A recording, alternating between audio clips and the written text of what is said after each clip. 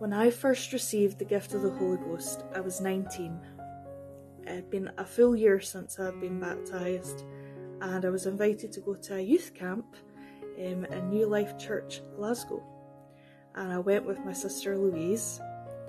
My sister and I were very shy, so we always sat at the back seats of the church, and the message that day was about giving your struggles in life over to God. It was a powerful message that touched my heart, and afterwards the preacher that day asked if anyone in the sanctuary hadn't received the gift of the Holy Ghost. He said that if we hadn't, we should come to the front of the church to be prayed for, and I have to admit, I was absolutely terrified. I thought, if I go up there and pray to Jesus, will it happen? Or will I look silly if it doesn't happen? Is it even real? Could I really receive God's Spirit inside me and start speaking in tongues? I remember feeling embarrassed, but I took a step of faith and I felt God drawing me to the front. I had a thirst to fall deeper in my relationship with Jesus, and I was willing to fall at his feet that day. I had to know, and I had to receive his Spirit for myself. I left my seat nervously, and my sister followed after me. We gathered at the front, and others started putting their hands on our shoulders.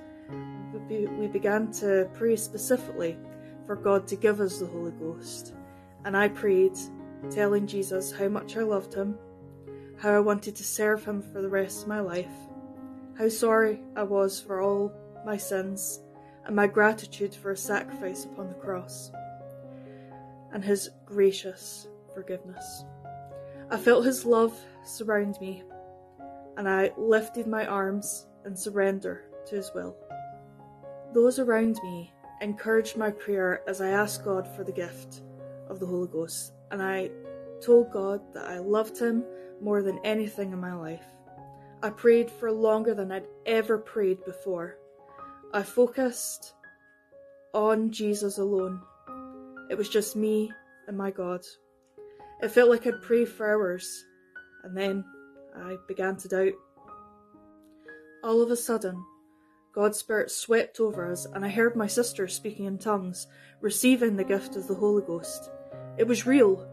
His Spirit was here, and I felt a thrill of excitement. If she could receive the gift of the Holy Ghost, then so could I. I focused on Jesus once more, just me and him.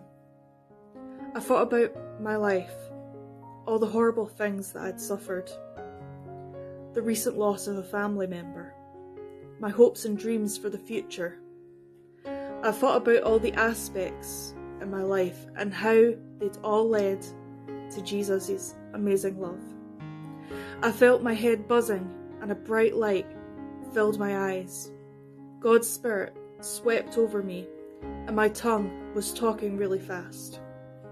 I wasn't making any sense when I spoke in prayer, but every word was powerful, meaningful, and it was coming from my heart. Every emotion poured out of my mouth. I was in awe, marvelled by what was happening to me. Once I started speaking in tongues, I found it hard to stop. God had done a miracle and an experience so great that I was astonished, and my eyes had been opened to the truth of his Spirit. What was written in the Bible was coming true before me, and I had a new revelation of God. He is real, and he cares about us all. He wants us to have a relationship with him, and wants us to live in heaven with him one day. I recall not wanting service to ever end that day, and I was giddy and so excited. I phoned my mum and dad and told them about what had happened. They thought I was drunk. I told them no, I had received God's Spirit. There was nothing greater and nothing that can surpass the joy of his Spirit living within you.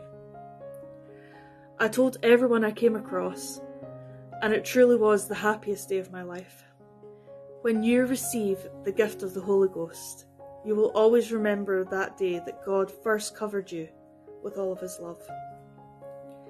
and the feeling, the connection between you and Jesus becoming stronger.